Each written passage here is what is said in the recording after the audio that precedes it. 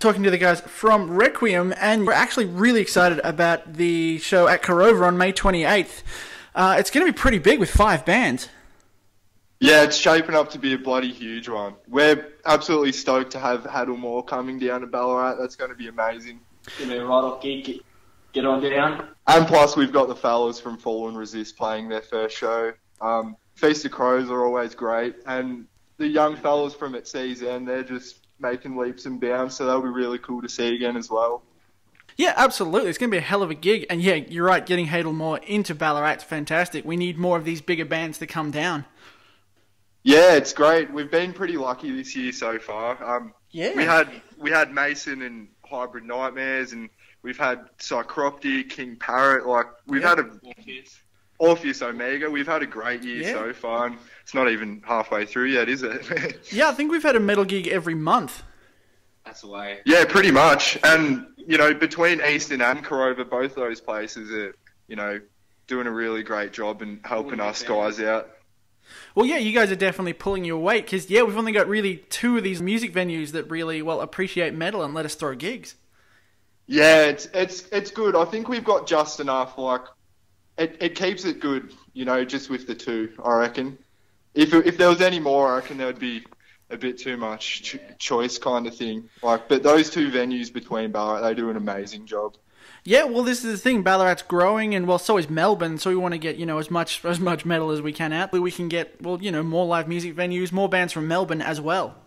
Well, it seems to be the way. Many more bands from Melbourne are coming down our way. So yeah, getting some sick lineups on the road.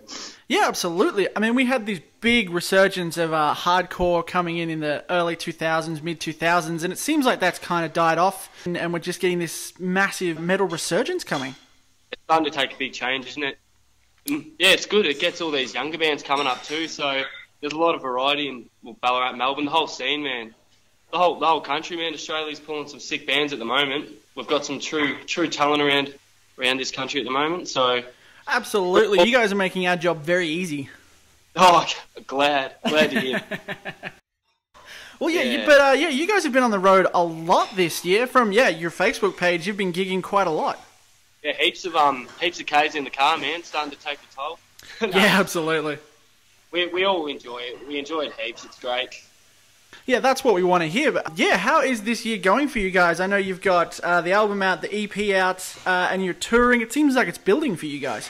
Yeah, well, not long dropped Damnation, so we're in the works for a new album now. Getting a few songs down, get that working, and well, what are we looking at end of this year, early next year, trying to get some more material out to the peeps. It's going to be sick, dude. Yeah, that's what we want to hear. We always want new material. Of course. See how it goes. It's taking a whole different direction, dude. It's like... Oh, okay. Oh, yeah. It's going to be good. Don't you worry about that. bit of black metal, bit of death metal, bit of tech. Jumping outside the box, man. Just everything. Just mixing it up. Interesting. Well, yeah, what do you guys describe yourself at? Because metal's a pretty wide genre, and then there's sub-genres in between. Just extreme metal. We've got extreme metal. Yeah, that works.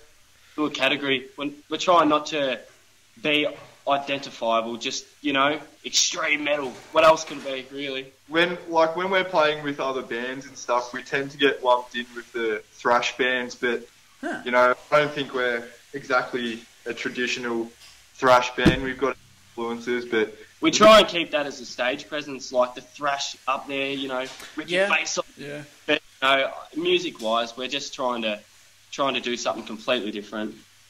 No, that sounds good because you can quite easily sub-genreify to a ridiculous point, and it just becomes insane. Yeah, it's a bit hard when we're posting on Facebook that we're a melodic thrash / black metal / death metal band. Yeah. This is it. The internet's kind of jumped in on that and kind of started, well, I mean, all these different genres are coming up and you're going, how is it a pop, thrash, melodic jazz band? Like, yeah.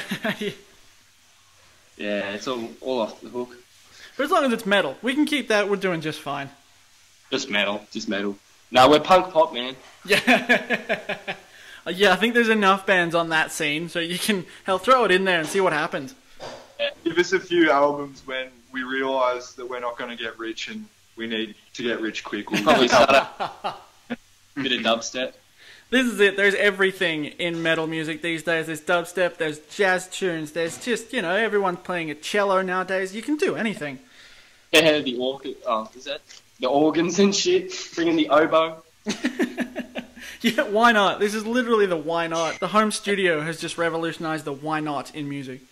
Yeah, I know. It's pushing limits, hey? So how is the writing and recording process going for this new album? I'm definitely keen to hear something off this. Yeah, man, it's coming along really well. We've got one song down. Oh, fantastic. Done, which we'll probably start playing live soon.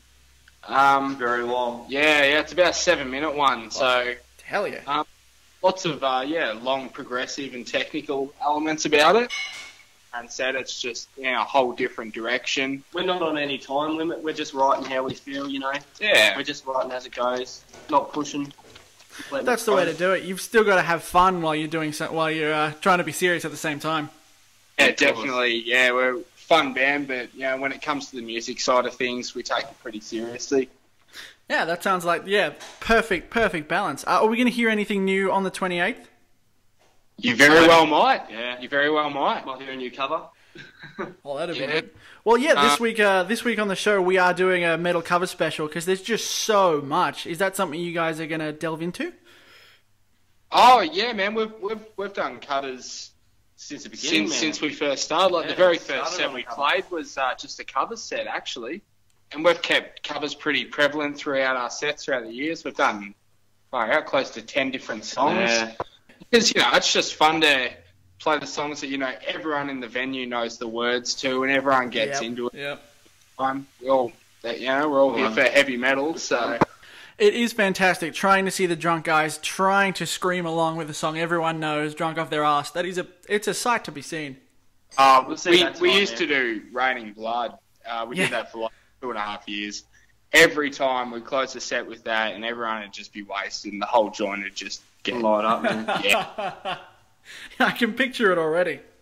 Yeah, it's unreal. that Kerry King solo is a bit fun to try and play live. Yeah, he is that left hand of his has got some work cut out for it. Yeah, I think so, man. Yeah, everyone appreciates the classics and everyone appreciates cover as well. But it's got to be done right though.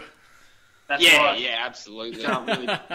Now, one thing I did see you guys are doing fantastically right is your merch. I did see that you guys have got a range of Legionnaires hats out now, which I love. We do indeed. We do indeed. Absolutely fantastic. The hat with the gigantic flap on the back that everyone was kind of, I think, punished to wear in primary school. Yeah, the primary they're school the hats. ones. Mullet warmer. Where did we get this idea from? What was the inspiration behind that? Oh, Just being sun smart, mate. hot flap. It was the middle of summer, we were practicing and we thought, well, why the fuck not? Yeah, we're getting burnt as. Our fans need this. We need to be safe while listening to Requiem. Just giving back to the people who give so much to us. That's brilliant. You're being metal with a positive message. I love it. Gotta look after the people sun who look after you. Yeah. Got to be true to the fans. Got to keep those fans alive to keep coming to gigs. Yeah. That is fantastic because everybody knows that hat, but that definitely needs to be on the merch table. I love it. We've got a few. If you like yellow, come get one because we've got a fuckload of yellow ones. People, if anyone wants to grab one of those, just head over to Requiem Thrash at Bandcamp. Yeah. That's where we've got all our merch. Yeah, this is it. Your album and the EP is on Bandcamp as well, and you've got a Facebook page. And am I missing anything else? We got YouTube. We've got a Twitter. Twitter, Instagram. Instagram. Oh, you guys got everything. Yeah, man. We've got MySpace. Well, that Facebook bloody post reach keeps getting smaller and smaller, so we have to keep branching out more and more, which is annoying, but good for us at the same time, I guess. Yeah, I hear you on that one. We're just putting stupid memes up on our page, and that seems to bump it up when we're getting desperate. It's just ridiculous that we have to pay for this sort of crap. Yeah, it's so hard. You need to post like photos and videos to reach people these days. You can't put up a status because we put up one the other day, and out of all of our followers, it got to about 10 people in an hour at night time, and that was just shit. Then we posted it again, and in the same amount of time, it hit a couple hundred people. So I don't know what their algorithm is. It's just a bit random. Yeah. All that money for sponsorship is just stupid. Oh, it's just they know their market. You hate to think how much they're pulling in. It's just it's criminal. Yeah, for sure. Both, man. But yeah, we will persevere, and yeah, hopefully we can get you guys a few more page views out of this. Definitely out of this gig though. We're definitely psyched for this gig. It's gonna be a big one. Don't you worry about that. Well, yeah, we're pumping it as hard as we can, but well, yeah, what's next for you guys? I know you're jumping in the studio soon. You're just going to keep on touring and keep on doing what you're doing. Keep hitting hard. Yeah. We've got shows booked throughout June and July, and we'll just keep booking right up until the end of the year, writing at the same time. So Hell yeah. just smashing it out, man. Go do some more interstate stuff. We'll head back over to Adelaide, head back up to Brisbane. We're going to do Canberra. We're going to head down to Tassie at some stage. It's going to be a big year. Yeah, that sounds like it. Going all across Australia, because, yeah, well, the European bands travel for 5 minutes and they're in a different country. We've got to travel half an hour to get to, a new town. Spread the word. Yeah. Burn some fuel. Yeah, this is it. That's it. Pay for that fuel to get to the next town. Good, man. Good fun. Good experience. Yeah, well, yeah, if we can get those Legionnaires hats all across Australia, I think we'll be doing well. Yeah, that's it. That's the goal. That's brilliant. Yeah, once more, I'll say, yeah, May 28th, Requiem, Hadelmore, Feast of Crows, Fall and Resist, and At Sea's End. It's going to be one hell of a gig. Well, I think I'm just about out of questions, fellas, but one question we ask everyone is, if you had all the power in the world to tour with anyone at all, past or present, who would it be? Michael Jackson. That'd be an interesting show. I know. Get a few pays. Get bottled. Pink Floyd. Ooh, yeah, go for the classics. Pink Floyd. Trying to imagine that crowd of you guys, Pink Floyd and Michael Jackson. That's an interesting mix. Yeah, you're right. That could work, yeah. By the end of it. Yeah. That could work well. Cheers for the interview, man. Really enjoy it. Ah, no worries. This gig is going to be awesome. And yeah, like anytime there's a metal gig in Ballarat, we are all over it. Oh, for sure, man. Try to be at least. Down onto this gig.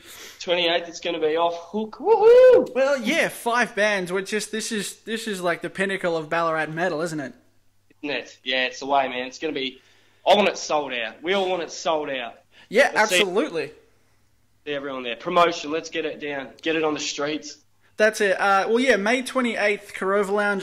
Nah, good stuff. So $15 on the door. $15 on the door. Get on down early, have a few ciggies and beers, and enjoy your night. That's it.